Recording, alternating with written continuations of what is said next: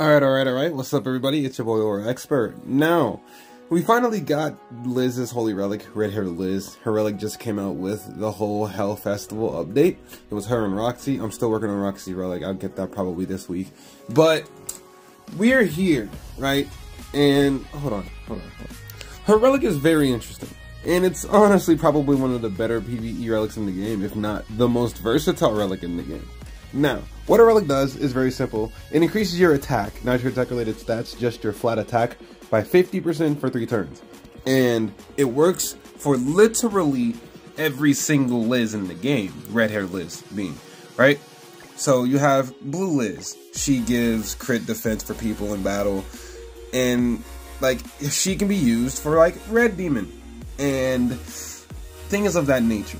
You don't have to, because she's not limited to like being only useful in deathmatch and stuff like that, but she's really good.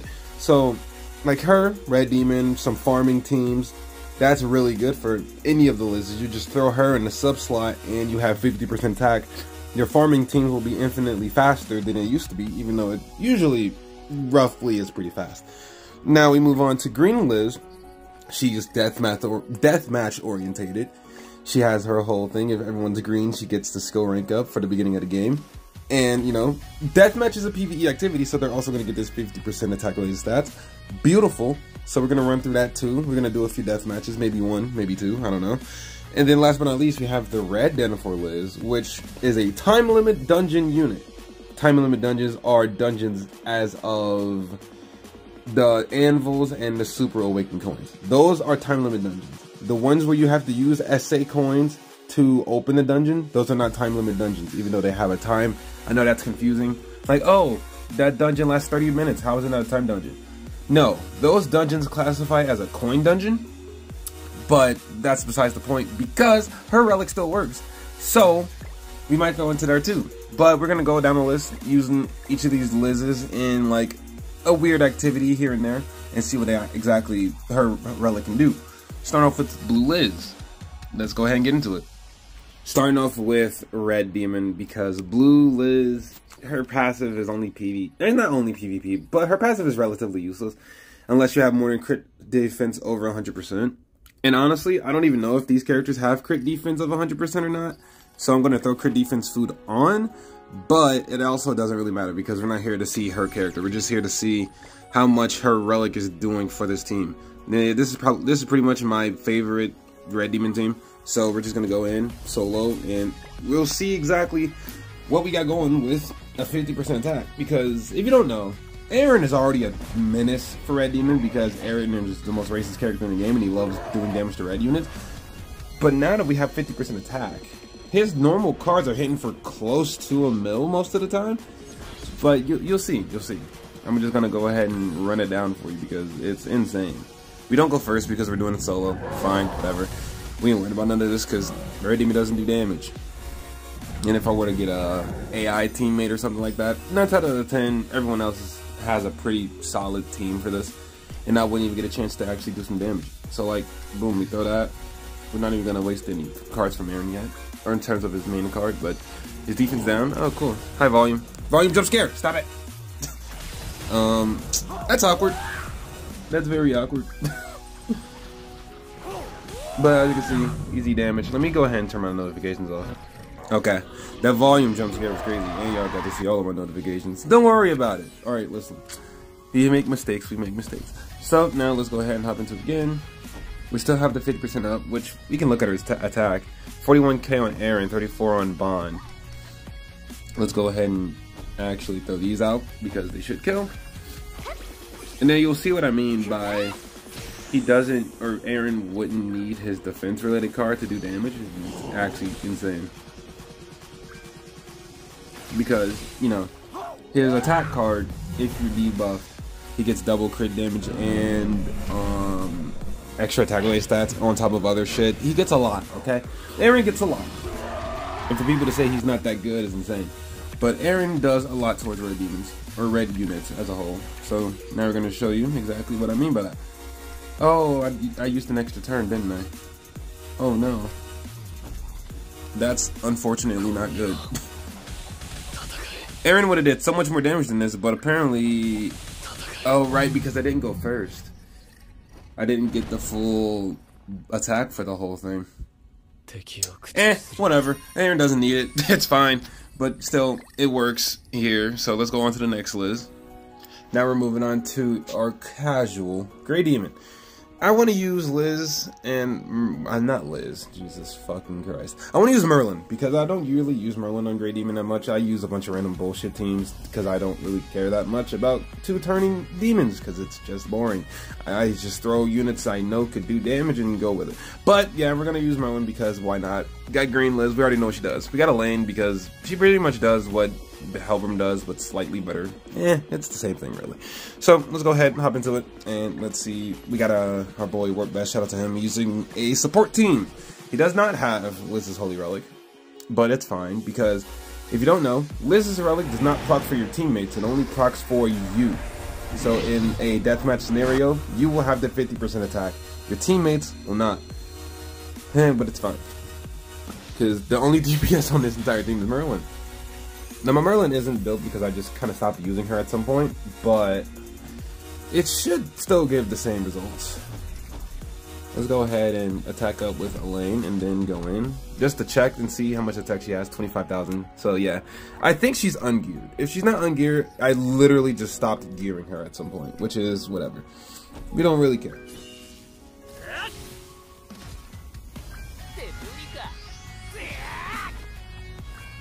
Alright, Helbram. It's fine.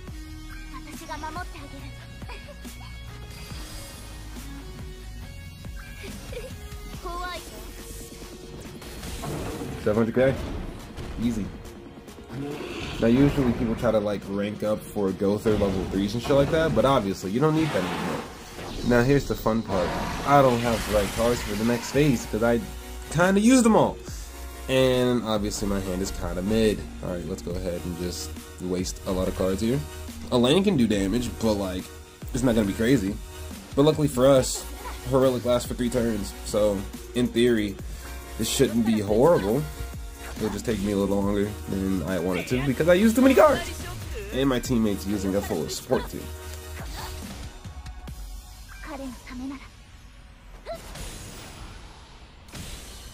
Yeah. Makes a lot of sense. Alright, back on our turn. Let's go ahead and this is the last turn for this. This is the same thing, right? 20%. Okay. Let's go ahead and just go in with Merlin. Her rank 1.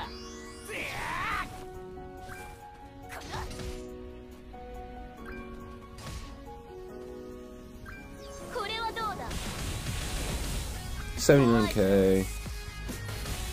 392 is not bad. Now we just kind of have to kill him off. But that's the end of the Liz relic. Maybe if I had a teammate that had another DPS, that would have been a little bit better. But, you know, it's fine. We live. This is perfectly fine. We still win in 3 turns. 4 turns-ish, I guess. So it's not the most proper showcase of the relic, but it's fine. We're going to do Belmoth too.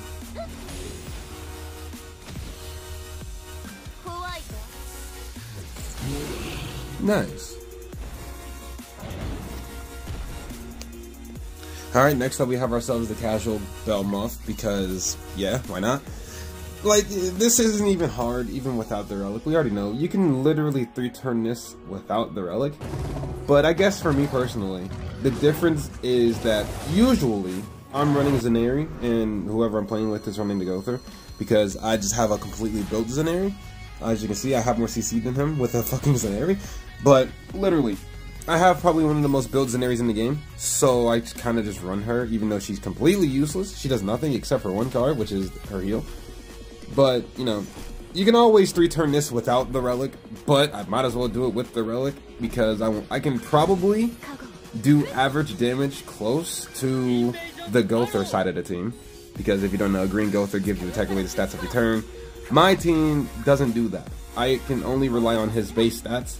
But now I have a 50% attack boost on top of the Thonar passive. So, like, my damage is technically, for these first 2 phases, better than the other guy, if he doesn't have the relic anyway. Like, it's to the point where you can use 3 cards to kill phase 1 instead of 4.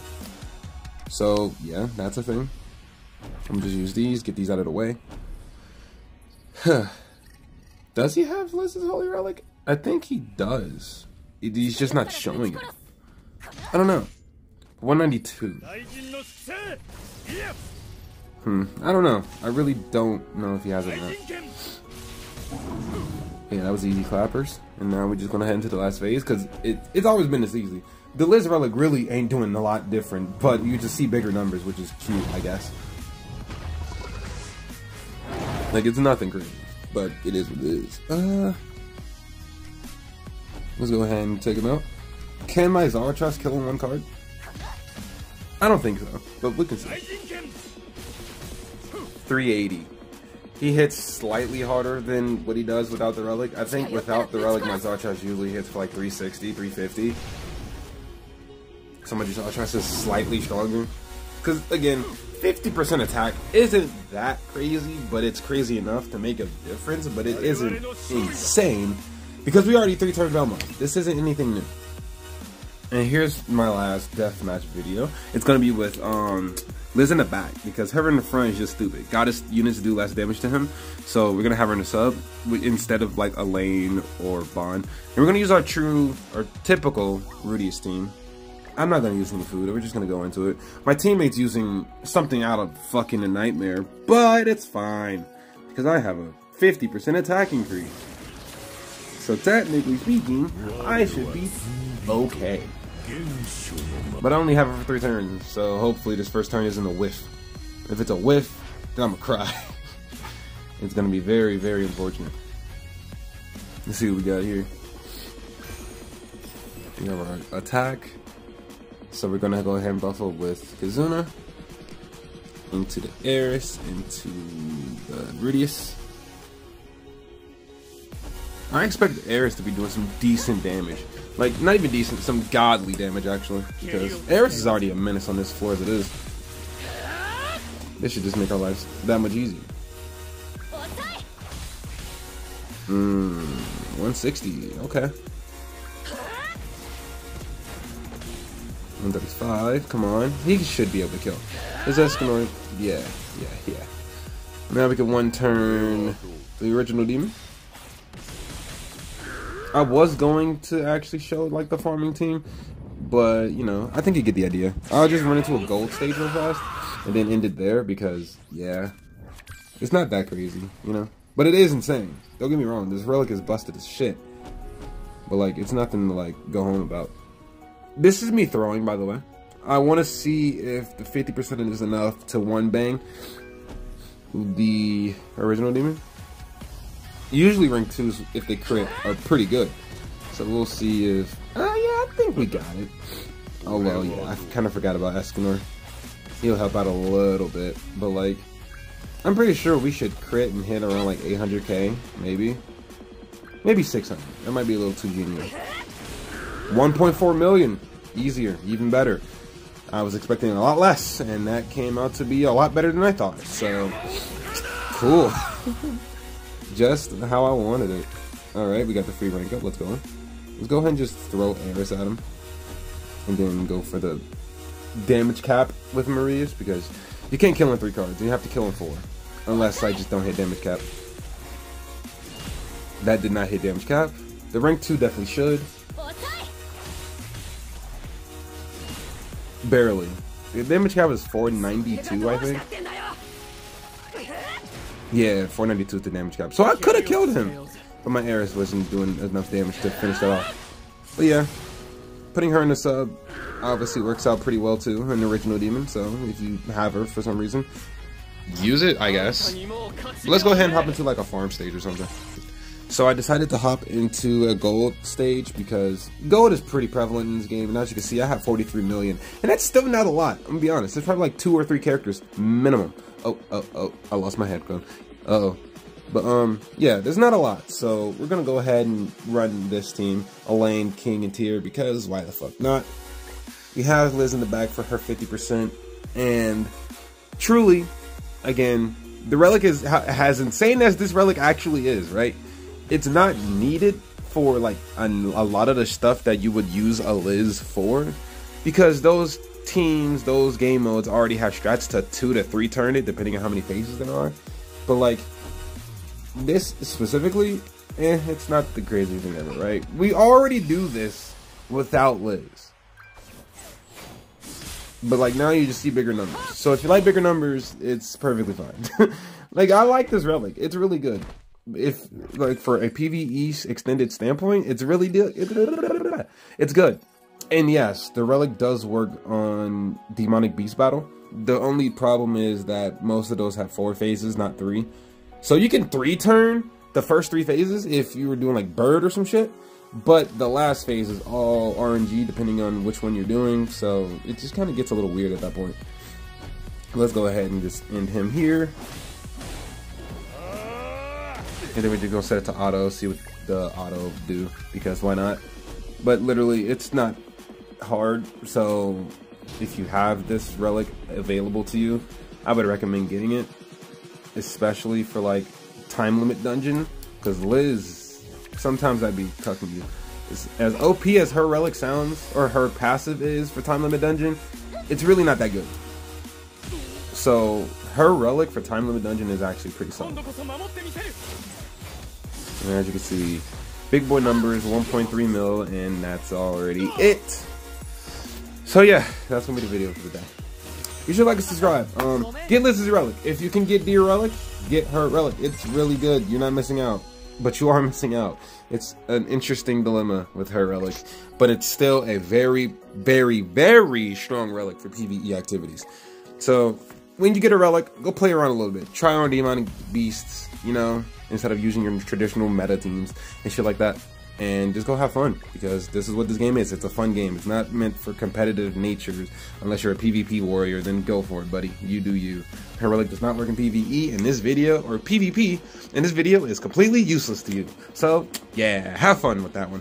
But that's gonna be the video. Like and subscribe, comment down below if y'all want to see any crazy teams that y'all thought of that I don't have the units for. You know, I am the fucking sponge to all of your ideas. So if you have an idea, put in the comments, I'll make a video for it, because I have every unit in the game. So yep, I'll see you on the next one. Peace.